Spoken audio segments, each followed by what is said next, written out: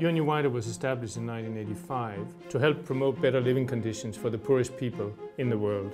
Over the last decade, we have produced more than 2,000 studies on economic and social development. Here are some important lessons from this work.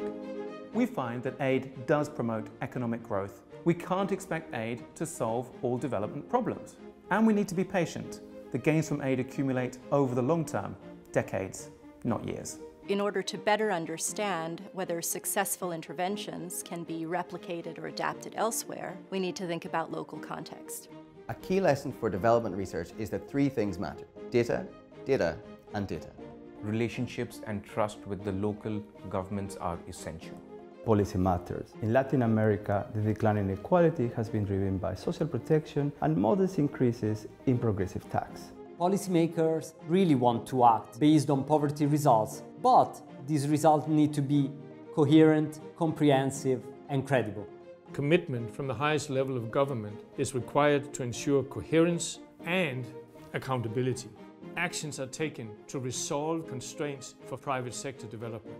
Third, experimentation, and then finally, the need for feedback from the private sector to government such that lessons can be learned for the future.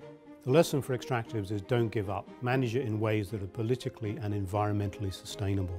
No country can make a headway without having access to the right information, and who knows better what policies we need than ourselves. It is indeed possible to strengthen capacity, but only if you are in it for the long haul. Gender matters, but it has to be studied along with other dimensions of one's identity. We have to have access to high quality level data from the revenue services. Bringing local knowledge together with the expertise of researchers who have worked in the field for many years in developed countries is at the heart of high quality research.